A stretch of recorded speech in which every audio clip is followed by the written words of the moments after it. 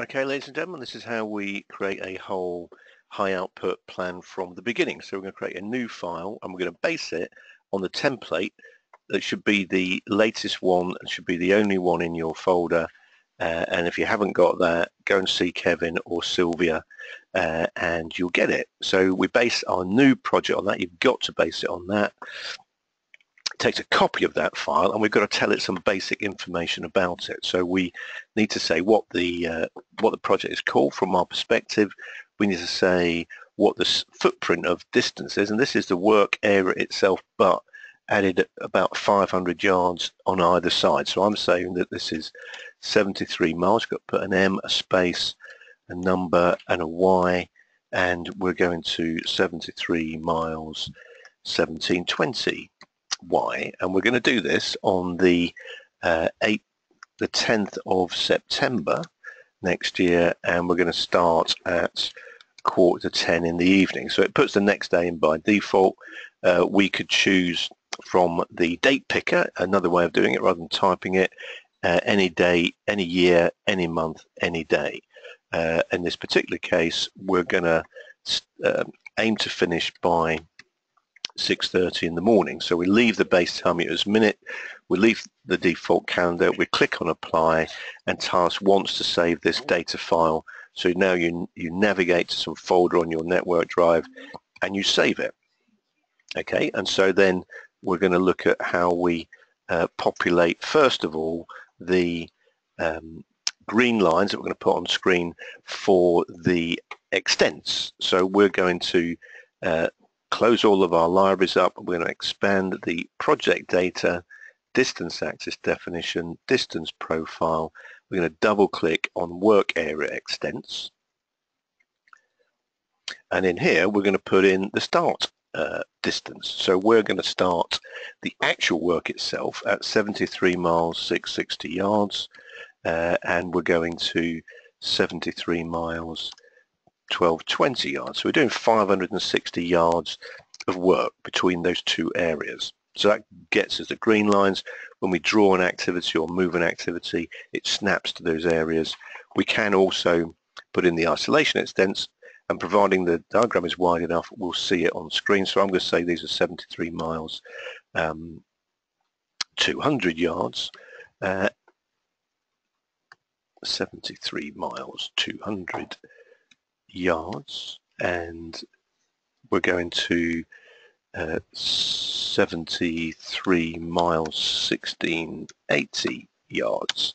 So that's going to get those red lines on the screen, but your diagram has to be that wide to see it. If you want to make your diagram wider, if you click on the main time distance cell on the cell settings tab, this is where you can set the start and end distance. So I could say I want to make that 74 miles 200 yards, and it will move the right hand edge.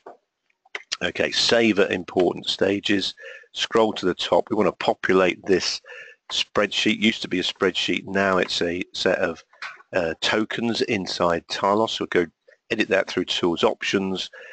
Tools options is such a regular thing. There is a direct icon for it, and we're editing that in these cells here. So I'm not going to do all of them. Just going to do a couple of them. So we can type in or paste in that information if we have it, and we're just going to do a couple of those. But you can see it populates that area. You can't edit it directly on screen because we don't want you to move the boxes around, but you can edit what's inside it. So now it comes to the point of you could put a map in here, and there's a separate movie for that. But we're going to concentrate on using a task group of the particular sort of work that we're going to do. So in the library, there are task templates, but there are also pre-prepared task groups. So different work methods using different equipment that have been prepared in advance. So what we're going to do is create a new one of those. So you click on this icon, insert task group. We go onto the body of the diagram. We draw a box between the green lines, starting at the date time that we want. Doesn't matter how deep it is. We let go. We choose from the task group that we want. So we're going to choose the high output ballast cleaner. We always choose the coordinate method. We double check the coordinates that we've drawn in, and we can always pick them here from these list boxes, and we double check we got the right date, and then we click on OK, and then it creates all of these activities in one single go. They're all the standard things that we're going to do. So there's two things we have to do before we click on the reschedule. One is we have to check and adjust the configuration of the train to have the right number of wagons. So we click on the position BCS setup, and we look at the allocations planned, and this is the resources on this particular wagon. Where the vertical line is, that is the work point of the track renewal machine, which is this activity. That's located there. Everything before that in the list is to the right of it. So if we say we haven't got 27 wagons, empty wagons, we've got 23. So that changes the length of the train, and I've got 10 full ones, not 11, and they're to the left of the work line. So that means that that area to the left is reduced. So that is the footprint of the train.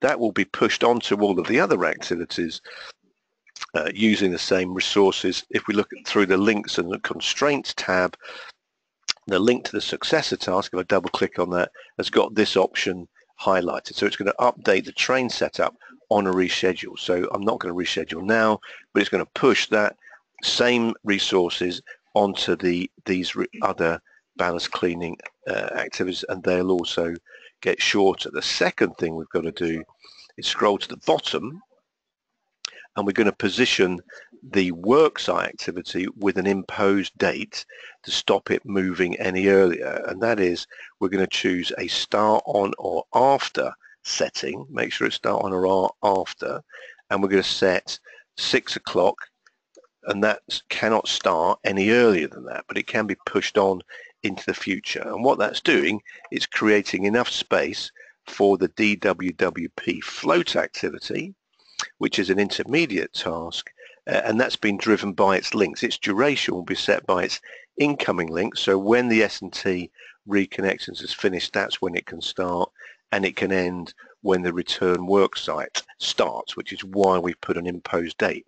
So now, if I reduce the zoom scale enough and give you enough screen space to see what's going on, we could have both the setup and the possession at the end. So we're going to reschedule now. We're going to see what the duration, the length of this is going to be pushed into these activities, and it's going to have an impact on the DWP. The other thing about the DWP to say is that it's got a minimum duration, which at the moment is 5 minutes, but I'm going to set to 15. You might want to set to longer, and if it's shorter than that after reschedule, we will be warned, and I'll show you that in a minute. So if we reschedule now, then you can see these activities have got the same train setup and length as the previous one, and the DWWP expands to fill this gap, and it's at the moment 31 minutes. So if that isn't enough, you could do less work. So to do less work, you choose the BCS activity and say, well, if we only did 500 yards, so that gets shorter. And because of the outgoing links have got those special settings that is going to set the same footprint in distance on all the following activities, just by changing that one, it's also going to change all the following activities, and because they've got a rate production, they're not going to take as long in time. So just changing that one thing, rescheduling, everything moves up to make way for it. It is shorter in duration and length, so you can see all of these have changed length. Our float has gone up to 50 minutes, and there you go. So it's so easy to do that. And just to show that warning, if we were to do 620 yards, and could we do more? Could we get out in time? If we reschedule, we get that warning because it tells us that the intermediate task is underrun, because we said warn us if it's less than 15 minutes, and now it's only 11 minutes, but maybe you could do it. So up to you. So there you go. That is how to do a whole plan in less than 10 minutes. Give it a go, guys and gals.